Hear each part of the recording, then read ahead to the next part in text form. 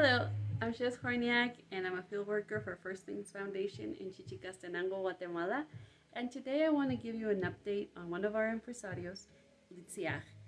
Litzy has a store that is named Globos Encanto, and she sells party supplies.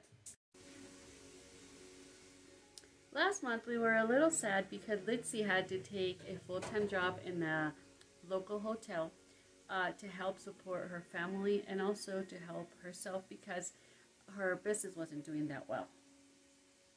Within the time that she worked in the hotel, she realized that what she wanted and what she was passionate about was her business, and she was able to make some to save some money during this time.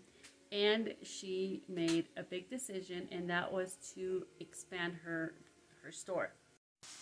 Her store originally was on a second floor, and unfortunately she didn't have much exposure.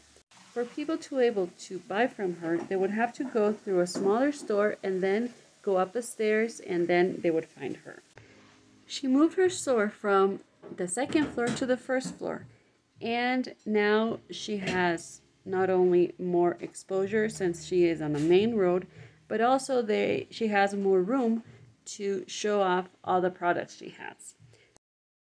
Last month, First Things Foundation was able to help her and fundraise some money for her to buy more supplies.